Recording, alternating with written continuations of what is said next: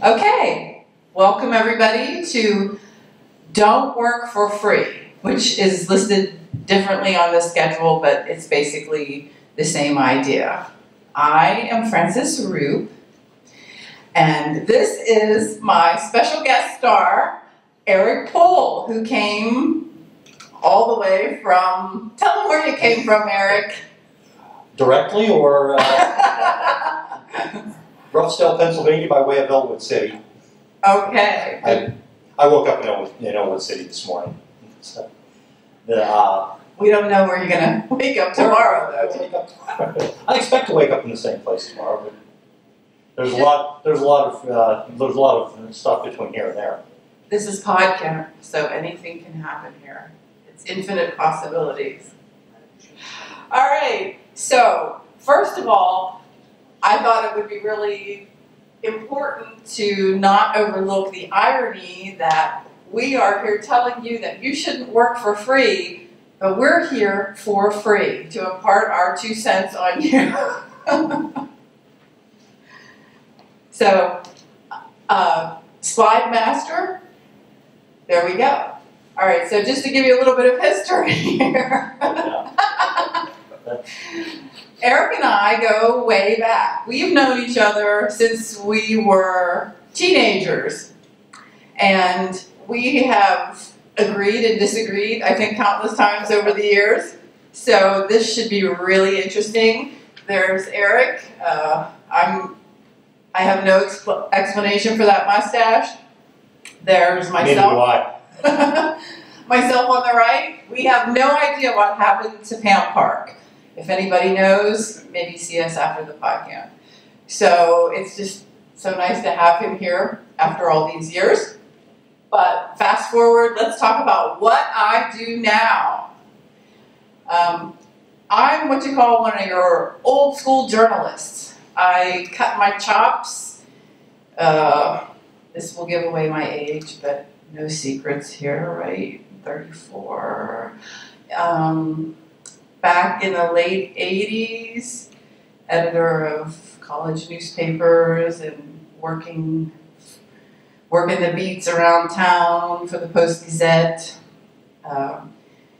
Worked for Pittsburgh City paper for a long time. I was a columnist for them for at least 15 years, which is a really good tenure for someone. A terrific columnist for City Paper, by the way. Oh, thank you. Thank you. That's very nice of you.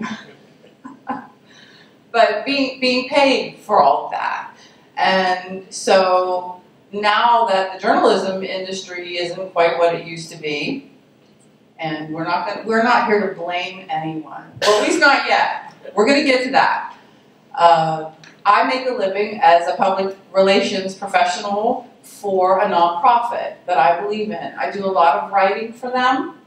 I am also, if you can see that slide up there, I am one of 16, apparently there are only 16 social media mavens. I would say that I'm more of a grande dame at this point in my life. So I'm out there trying to keep up with the kids with social media, and the way that I use social media is to kind of, that's really nice you're wearing my sunglasses, by the way. Good job. They look better on you than me. The bloggers and I join forces now to raise money for causes that we believe in. One is a holiday gift project that I work on every year for the nonprofit that I work for. So we come together. So that's a case where blogging for free is okay. Enough about me. Eric, tell them what you do. That's a nice picture. We just found that. We're working backwards these days, and it's again ironic that we're up here because we can both get paid to write. I'm a reporter and columnist for the Elwood City Ledger, and I'm also the author of the upcoming book Company of Heroes. It's about Vietnam War Medal of Honor recipient Leslie Savo, and that's being published by Osprey Publishing. So I've self-published, which means I paid them This time, I'm being mass market publisher, which means they're paying me, which is always preferable. That picture right there is a photo of me at Leslie Sabo's Medal of Honor ceremony in 2012. Which room of the White House is that? The Red Room. The Red Room?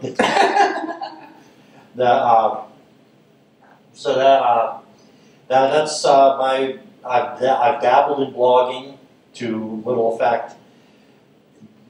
Right now I use Facebook a lot to, I'm learning the wisdom of George Takei, who said who upon reaching 8 million followers on Facebook said that he likes to use humor and be positive, which I think is a good way to attract a following in any venture. Well, look at this following that we have right here now. So it's working. So you just got to believe, Eric. Well, you didn't print out your talking points, but that's Actually okay. I just got them cleverly hidden. Okay, so I think that's enough about us, huh? Yeah. All right, let's move along. So I had to laugh because we'll get to this. The other day, I was just flipping channels, and I happened to come upon Wheel of Fortune. I haven't seen Wheel of Fortune in ages.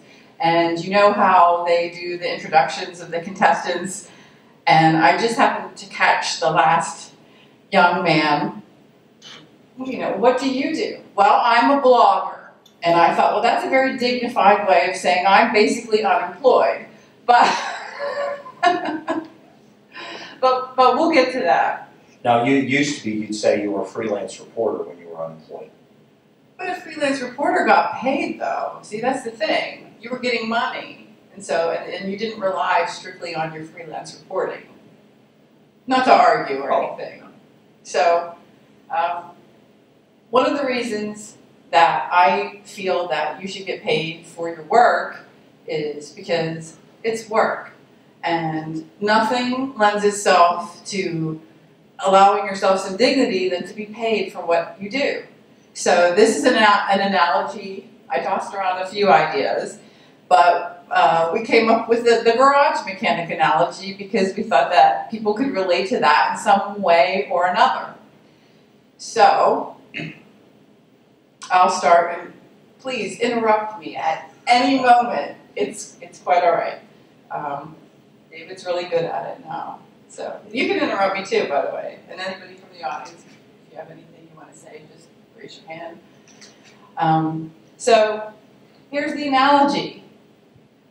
A man who thinks he's a really good mechanic, he decides, hey, he's going to approach the local garage owner because he's had this big dream and he just wants to be a mechanic. He's not really concerned about getting paid. He just wants to tinker and he wants to fix your car. And we both knew lots of people like this growing up. We did.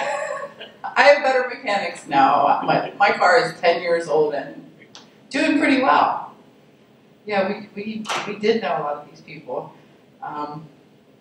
So the guy's good, but he doesn't have the training and he's not super skilled. And he goes to the garage owner and he says, "Sir, Mr. Rupp," because didn't your father own a garage? That's kind of how we came up with the analogy. "Mr. Rupp, I would like to work for your garage. I would like to be a mechanic. And you know what? I think I'm good enough and I'll do it for free." And your dad, in a momentary lapse of reason, because I know that your dad would have never done this, says, "Okay, sure. Why, you know what? You're good. You're not the best, but you're okay. So I'll hire you." And all the aspiring mechanic wants is for his name to be on the front of the shop. He just wants a little bit of glory. He doesn't want to be paid. He's just happy that he's tinkering around with your car. So then Mr. Rupp, your dad, who kind of talks like that, says, "Well, you know, the guy who's been working for him for 10 years, I don't need you anymore. I have someone now who will do it for free. So now you have this situation where you have two people who don't receive pay. You have a person who's been displaced from the workforce, the mechanic who's worked there for 10 years, and now you have a man who is going to fix your car for free. So that's two people. So I'm not sure how that's driving the economy. And the question that I would have for anyone would be, would you want this man to fix your car? You guys are a real easy sell. I was expecting a lot of, well, maybe we'll get to that. John, maybe you have a counter argument down there, but we're ready. We're prepared for it. So anyway, what happens is whenever people offer their work for free, they're not able to support their life. They're not able to pay their rent. They're not able to feed their kids. Can we advance to the next slide, please? So there's a homeless person, and I know that's a very visceral image and maybe somewhat dramatic. If you could advance again, yes? Well, I do get paid somewhat sparsely, and the only difference between me and that is that I married a nurse. So, well, that was smart thinking. Because the marketplace does value nurses a lot more than they value content providers. So, well, and you know what, we're going to discuss content. We're going to get to talking about content. So then we go and we see, you know, this is not your typical person who's facing a housing crisis. This is a creative director who will write advertising for food. So would you like to advance to the next slide, please? And this is just a little cartoon. I was hoping that some younger people would be here, but it is Sunday. I mean, it is a Steelers bye week, so you would think that there would be some. Maybe there's some. Well, this was geared a little bit more toward the younger crowd because I wanted to emphasize to them that, you know, there is a real crisis with student loans happening out there. And so that's another reason why you need to be paid, because the young man asks, Mom, can I live in the basement, you know, because I need to pay off my loans. And Grandpa beat him to it because Grandpa is still paying off his student loans. That's huge. Excuse me, Sure. I have a comment. Sure. My son, when he was younger, he had a rap group, and they, you know, him and his friends did CDs. And they went to Ocean City, Maryland one time, and they were blasting their music out. And not giving away, but selling the CDs for $5 a shot. Mm-hmm. And his theory was, if they pay $5 for the CD, they're going to want to know what's on it. It's going to have some kind of value to them because they paid money for it. If they give it away, nobody will listen to it. And what year was this? About? Let's see, about 10 years ago. Okay, and that's kind of what I'm talking about. I mean, there are a lot of exceptions to, you know, there are cases where, you know, maybe you need to do something for free, and we'll get to that, or for a reduced rate. But you're right, because that's something of value. Your son wasn't asking a whole lot, but $5 was a commitment, and I know that if I paid $5 for a CD, like I think that's how much the Bastard Bearded Irishman CD was. So that was the last one, like independent CD I bought. No, I came up through sports writing, and I was just listening to a tale of woe the other day from the Florida Panthers hockey franchise, the NHL franchise, where one of their beat writers was saying that the club gave away tickets for years and years and years to get people into the stands so that they'd have bodies there. The new ownership came along, they stopped that, and now you can, and because the tickets never have value, people won't come to the games now. It's ice hockey in Florida, so there's that too. but people don't come to the games because the crowds are in the hundreds, because now they're making people pay for the tickets instead of giving them away. Right, and you know, that is an excellent segue to my next super duper point that I was going to make, which is when you set your going rate as free, it's really hard to negotiate up. Okay. All right, so, you know, there was this article, and I would actually, because you're the one who turned me on to the Tim Kreider situation, this was just very recently, last year, of the New York Times. I would really prefer if you would kind of give us a little synopsis of that. Well, the Tim Kreider article, and I actually pulled, in my talking points, I actually had a quote pulled out from it. Basically, it's about a, right? He's right. Yes, he's a writer. who was asked 3 times in a very short period of time to provide work for free. And he did say yes to one of them because it was for a good cause, and the woman who asked him was very pretty. And she was a social worker. And she was a social worker. So he was helping. But one of the, my favorite quote from that article was referencing to, and I might be stepping on one of your feet. No, I was going to say, I bet you I have the same quote highlighted. This is partly a side effect of our information economy, in which paying for things is a quaint, discredited old 20th century notion, like calling people after having sex with them. The first time I heard the word content in its current context, I understood that all my artist friends and I, henceforth content providers, were essentially extinct. This contemptuous coinage is predicated on the assumption that it's the delivery system that matters, relegating what used to be called art, writing, music, film, photography, illustration, to the status of filler, stuff to stick between banner ads. Is that what you were? Is that the one? Well, that I had several quotes, but that was definitely one of them. That makes a lot of good points. Content. I want to try. Let's see what the next slide. Oh, there's Ariana. So she's the queen of content providing. Ariana Huffington. She is, if any of you have heard the term Freakonomics or read that book, she's the example.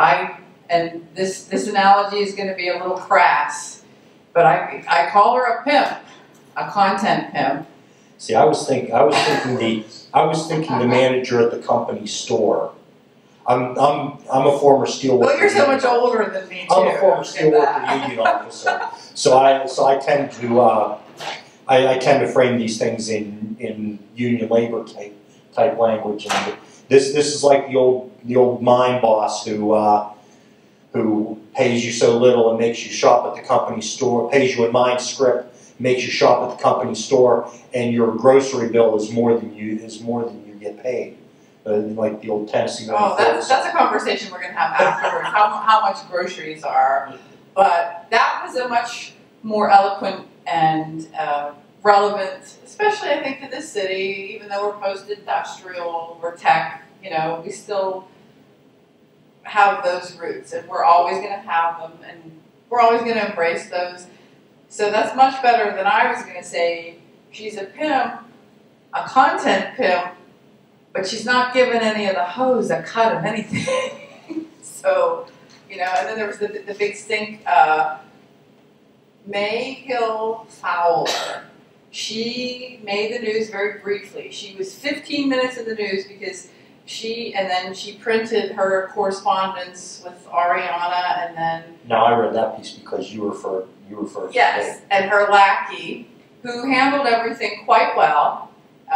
And despite the fact that she wasn't just providing opinion, that's a whole other area there, but actual reporting. Well, now reading her article, I guess she was one of the people who broke the Obama clinging to guns and religion story. Yes, this is an example of a woman who wanted to be a writer and actually had the skills and was providing them with really unique and very well-crafted content.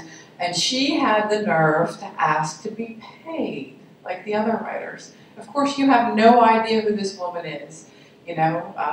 just didn't start a revolution. I think, and Tim Kreider from the article that you discussed was saying, you know, he knows that he's not going to start a revolution. We're not going to start a revolution here, but he asked, we're going to try. Kreider asked very nicely that bloggers should, that bloggers or anybody who's asked to work for free should politely decline. Right. To which a young woman wrote a direct response to this. And this is where I'll pick it up, because she's coming from the new economy. And she's explaining, she was writing a retort to Tim Kreider, and I just love it because, first of all, there are so many holes in it. I will just point out a few. And she was saying, you know, Tim Kreider, you need to stop complaining. You need to, you know, learn how to work the new economy. You need to understand, because Kreider's our age, and this woman who was writing her retort saying that she was just pulling her hair out is probably, I would say, 20, mid-20s, maybe late 20s. And she thinks she's going to be one of the ones who can ride exposure to fame and fortune. Right, exactly. And she was saying how, you know, well, I've made thousands, and to which I say, BS, because I'd like to see your tax return, because maybe 1 month you freakily made a few thousand, but I guarantee you. And then she says, well, Tim Kreider, you just need to know that, you know, you just can't make a living on writing alone. That's the way the new economy is. But guess what? 30 years ago, I knew that because I was freelance writing. I had 2 kids on each hip, and then, you know, another one came along. I was consulting for a media company in New York. So she's not telling me anything new. And for as much as a proletariat that she tries to come off, this woman who wrote the retort, her name's not really important, is, to me, she's a scab. She's part of the problem. Well, as you were, because I did not read that article, but as you were describing it, I was thinking she was sounding like she was sounding like someone who would have said to the Homestead Steelworkers killed by the Pinkertons that they need to quit complaining. Mm-hmm. Yeah, exactly. Again, dredging up my old union roots. Exactly. And could we advance the slideshow, and then this is going to take us beautifully. I hope we'll slide into the next point there. So, you know, there's Cleveland. If you're familiar with the Seth MacFarlane franchise, you know, it's not PC, but Cleveland's a little down on his luck there. But go to the next slide there, David. There's Ariana Huffington. She plays the voice of the bear. Well, I just wondered, do you think she does that for free, Eric? I mean, it's a rhetorical question. I'm going to say no. Don't squirm. It's okay. Well, it's not a hard question. No, not at all.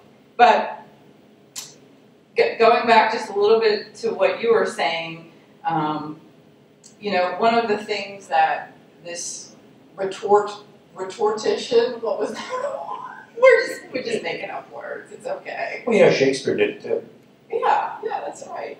So we can do that. The English language is changing. Like, what's in the word selfie? That's in the dictionary. So we could say rhetorician. So she says, you know, hey, Kreider, you just need to stop complaining, and you need to just be smart enough. And that takes me to my next point, which is just really huge and kind of a bit of a digression, but it doesn't matter who it was, but there was an entrepreneur, I have it in here, and the print is so small I can't read it, but he was just essentially saying that, you know, he's had great success as a blogger and entrepreneur because he's worked hard. And he said, and I paraphrase this quote, that the minorities aren't working hard enough, and that's why they're not successful. And that takes me to my next point, is that this whole idea that blogging and writing and that the internet has somehow democratized or socialized or given us all a voice, well, that's just wrong. Just any way you slice it. And I know, you look perplexed, and that's okay. I'm going to explain why. You can interrupt me if you want to. But if you look around and you see who's blogging and providing content. I hate to use air quotes, but we'll call them scare quotes. That's really what they are. These are people of privilege. Being a writer, and we've conveniently left out photographers, graphic artists, and other people who have creative talents, just because I guess we're just kind of focused. We happen to be writers. We're writers. I tried to get a photographer here today, but he was not able to attend. I take pictures, but I'm not very good at it. But it's a predominantly privileged class of people because, and I'm going to put my glasses on for this because this is just such a great quote that explains it so well and echoes my sentiments that, you know, the internet has not given us all a voice. It's given a voice to the people who already are coming from a point of privilege. I mean, certainly there are exceptions to that. And I'm here because I want to try to change things, you know? I do what I can here. And if you're following the Gamergate controversy, you know that if any voice that's not already privileged, and yes, I am the poster child of privilege here, white male heterosexual. So if Francis occasionally, I guess, reads me on Facebook, but if you read me on Facebook, you know what I think of the term politically correct that used to be called common respect until people other than white male heterosexual Christians started demanding it. What was it? You know, I wasn't paying attention. I was looking for my great quote, which I have here as a great quote. Okay, I've wasted enough time then. So it's all right. I'm not going to pay attention to everything you say, but I'm going to. Nobody does. So this is basically what this is the whole quote, and I believe this is true. This is what props up the system of internships, low rates, and writing for exposure. The middle to upper class parent who can drop $900 for rent money here, or $2,000 for a broker's fee there, or who can simply co-sign a lease. Their budding writers get breathing room that millions of other mothers and fathers couldn't imagine being able to provide. So, I mean, that's probably a whole other issue, so we really can't go too much into that. But, and here's the statistic. This is a story about a man who made his living, fed his family, and paid his mortgage by writing for The Atlantic. And they asked him essentially to do a story for free, and he was like, wait, hold on a minute, this is how I pay my bills. And so, you know, there was a lot of back and forth bickering between The Atlantic and this writer. And let's see, as recently as October of last year, Atlantic Associate Editor David Graham wrote that it was stunning that 93% of front page newspaper stories about that year's election were written by white people, especially considering that issues pertaining to race and ethnicity have been incredibly important to the 2002 election. And of course, when I say that those stories have appeared, I'm talking about people who have provided these things for free. So. Okay. And that is an excellent point you talked about the breathing room. That if you're a kid who, you know, if mommy and daddy can support you in the manner to which you become accustomed, you can spend years, months, or even years trying to build up a following that would eventually one day get you paid. I've got a note here. Self-promotion these days. Self-promotion is more important than product.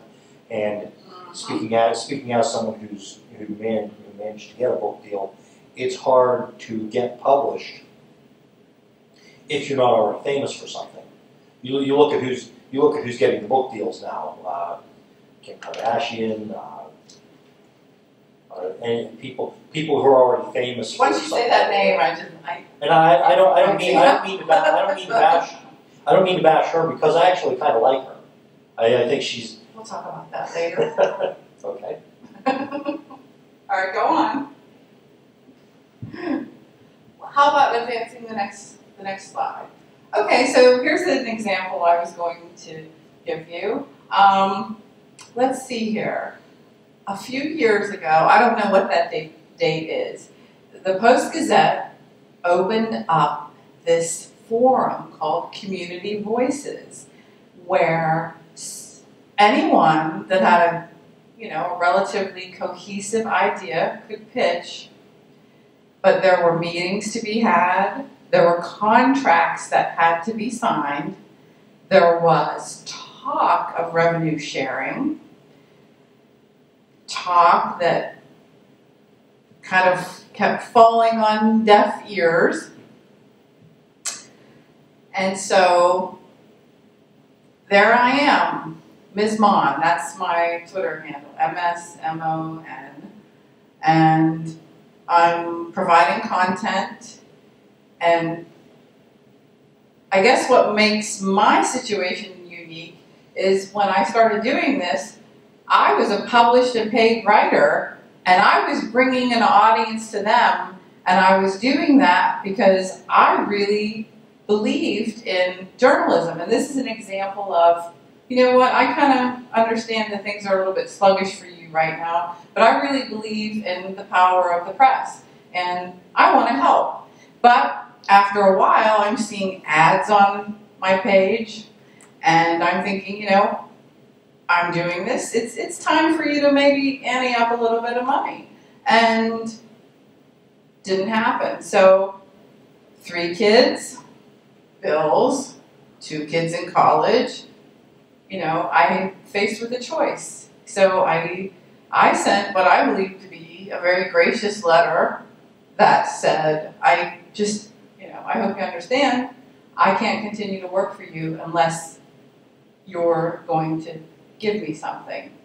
And it's very disappointing for me to say that I wasn't even given a thank you or a response. And I had done it for over a year. That's not to say that everyone at the Post-Gazette is a dud. I know we're being taped. I have a lot of friends there. There's a lot of really good people over there. But so far as that was just kind of a shame. So if you'd like to advance the slide, please. So this is what I would like to impart upon anyone who does anything. Show me the money. You should always ask, last I looked, the Post-Gazette wasn't a 401c3. So I always get it reversed. 501. They're not a nonprofit. The places that aren't nonprofits, they should pay you. Times when it is appropriate to blog for free, when it's maybe a social justice issue, when it's a hobby, when it's something that you want to get together. I know that I have participated in LGBTQ awareness blogging days. I mean, these are things that make sense to me. So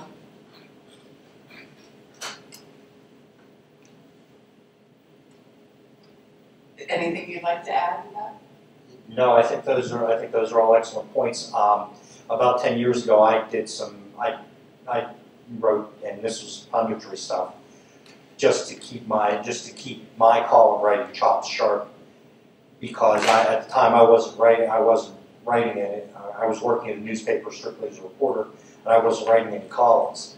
And I'm kind of the mythical creature that did ride some, giving it away to an extent, to a little bit of success, because I have my book deal in part because I contributed to a speech I contributed my self-published book to a speech by Barack Obama for the Medal of Honor ceremony, and that indirectly helped me get my book deal. So I'm kind of the exception to the rule. I know that that's not you, that exposure usually doesn't help you. And we're already almost 40 minutes into this, and nobody's made the joke about dying of exposure. Well, why don't we just wait until the timing is a little bit better? Okay. I actually have I really worked on that joke, but I may have like overworked it, so I don't know if it's going to be funny. So, how about I'll cross my fingers? I should have kept my mouth shut on that one. It's okay. But as you mentioned, you're the exception. So I'll tell you about maybe, I guess, local economics and the way that blogging has worked. I had just a very informal get-together at Fatheads on the south side with a reporter for the Post-Gazette, whatever, the bloggers of Pittsburgh. There seemed to be a dynasty. Oh, and I was part of that. How exciting. One of the old hats at blogging. And it includes... Well, it's still pretty cool. Yeah, well, thanks on behalf of the other bloggers in Pittsburgh. There are a lot of people doing some really great things.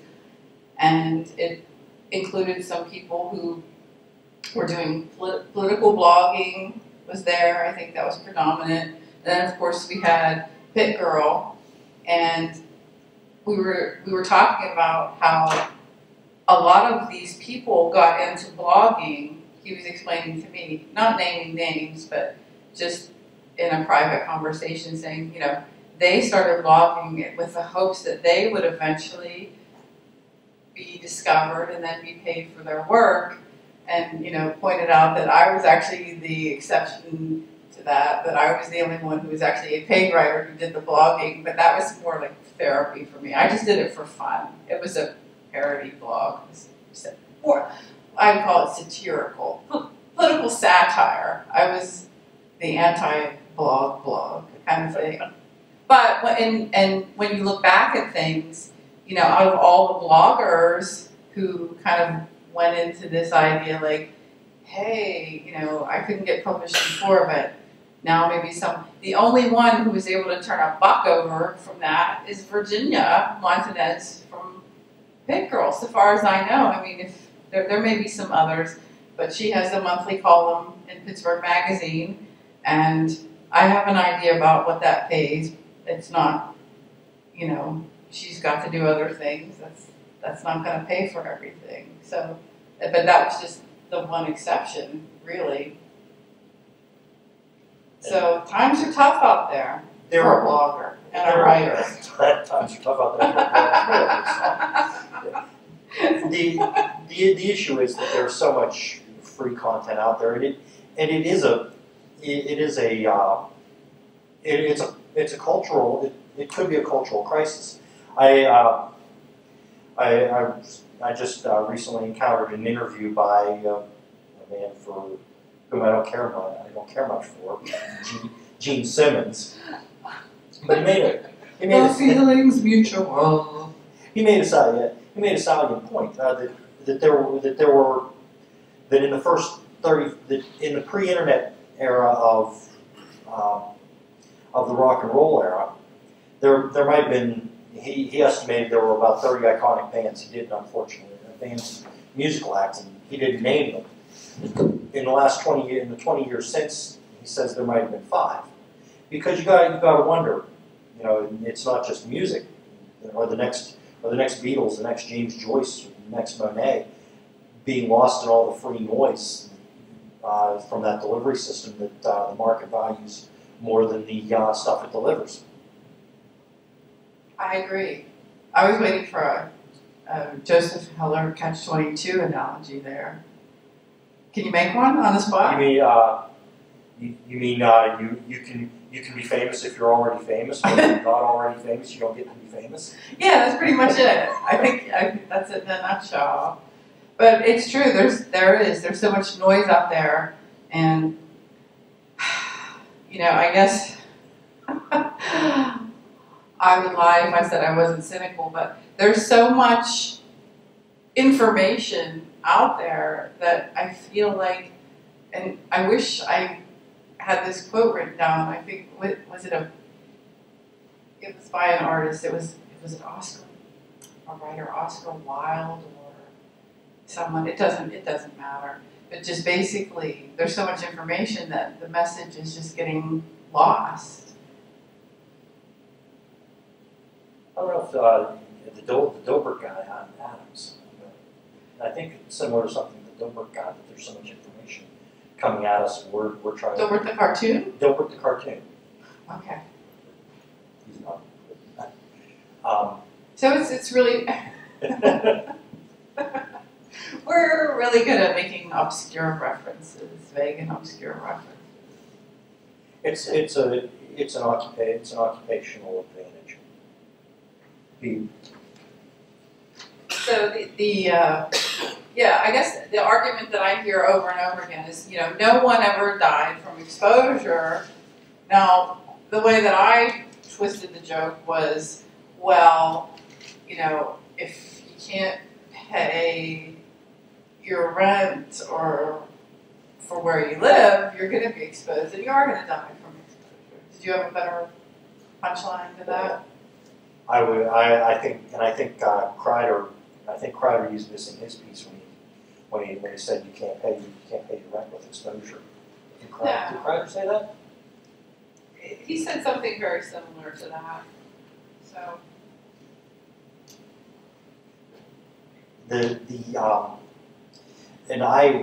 one of the jokes that I told was that after a gentleman named Kevin Hancher, I think his name was, he was a sports columnist for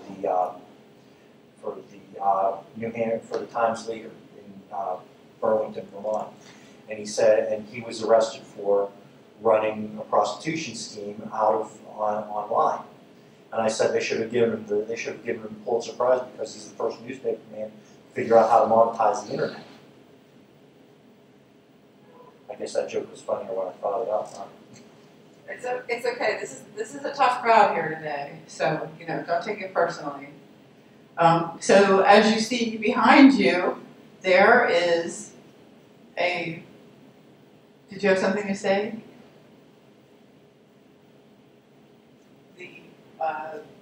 The woman who blogs in her pajamas, and she's not eating Cheetos from what I can see, and we don't really know if she's in a basement or not, but I read her blog, and that's cool. That's what she does, that's her hobby, that's fine. But basically, I guess, would we be lying if we said we didn't have a bias by saying that these people are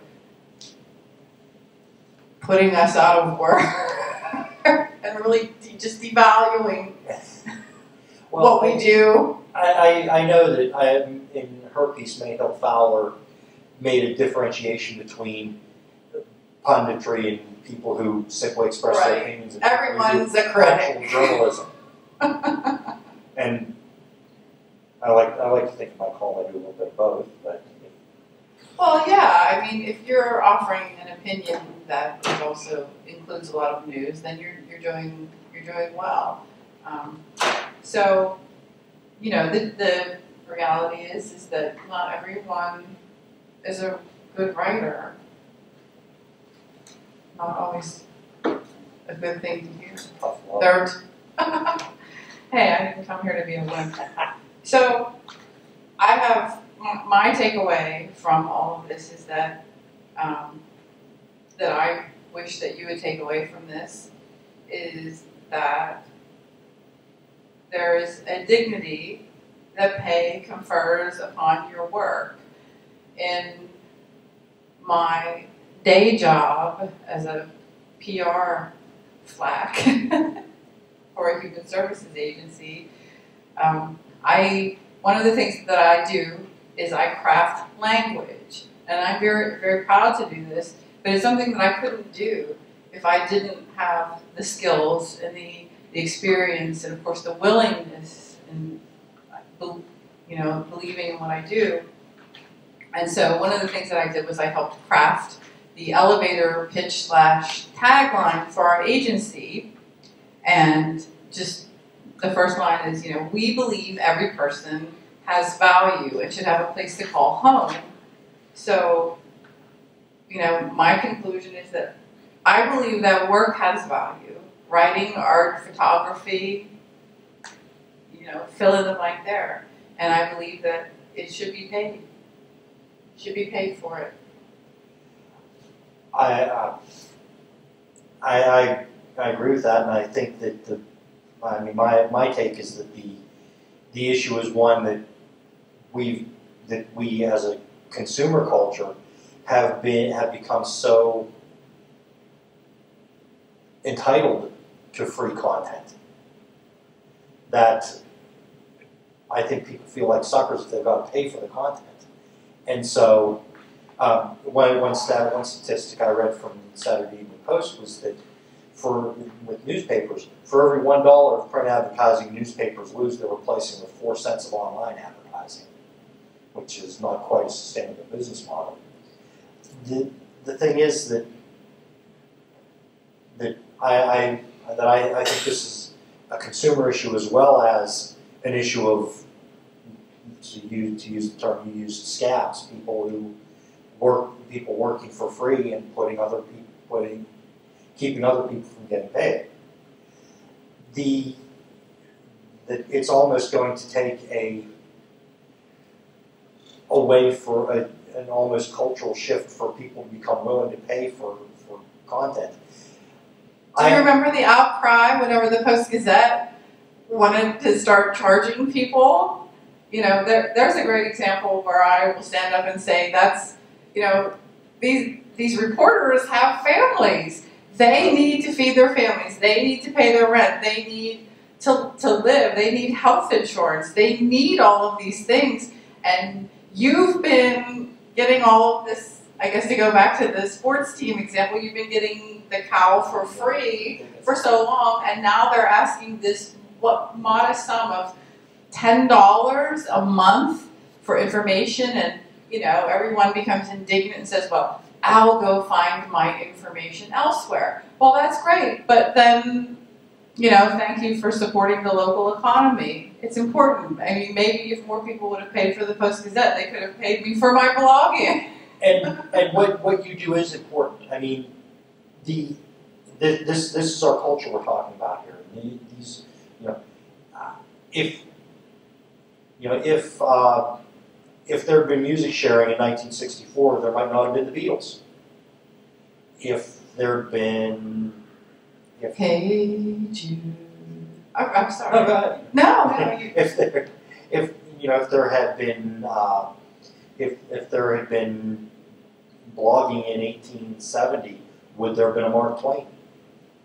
And that's a life I don't even want to think about.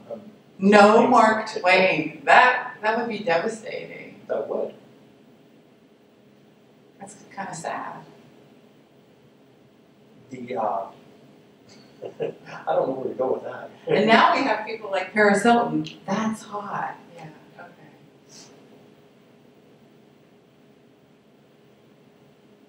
Next slide, baby. All right. So just say no. This isn't like the 80s Nancy Reagan war on drugs. This is just, you know, say no. I think, you know, if you exercise that a little bit more.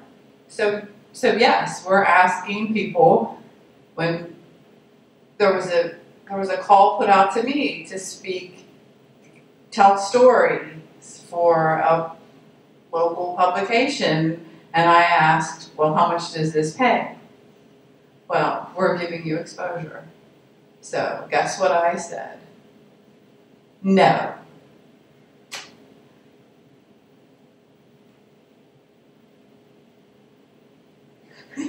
Does your wife do that a lot at home? Actually, what I was thinking was that my wife doesn't teach college classes for free either.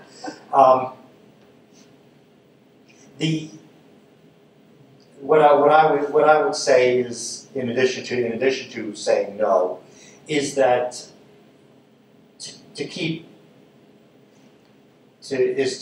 stay on your feet, to keep going, not give up. Thank you. And you know, if you don't, you know, if you try to get paid and it doesn't work, keep trying. Don't. If I'm fortunate enough next year to become an overnight sensation, it will have taken me the better part of 20 years to do it. So that's my message, is that key is that you can get paid. I don't know how, but All right. yeah, We don't have all the answers. We're here to just kind of inspire you a little bit and tell you a little bit about why we think you should have got paid. So to wrap up, because we have just like 3 minutes. So where can people find? Next slide, please. Where can people find you again, Eric Poole? Well, my book, Company of Heroes, Forgotten Medal of Honor and the Bravo Company's War in Vietnam, comes out on March 17th, and it'll be available everywhere books are sold, including Amazon and Barnes & Noble and all the other Brick and mortar stores? All the brick and mortar stores, and all the non-brick and mortar stores. Will we collaborate for free? Yeah, I assume it will be, Okay, hopefully. great. Well, thank you for being here. Thank you to my special guest, Eric Poole, who came all the way from Elwood City. Yeah, that was a long time to sit. Maybe we should have stood, huh?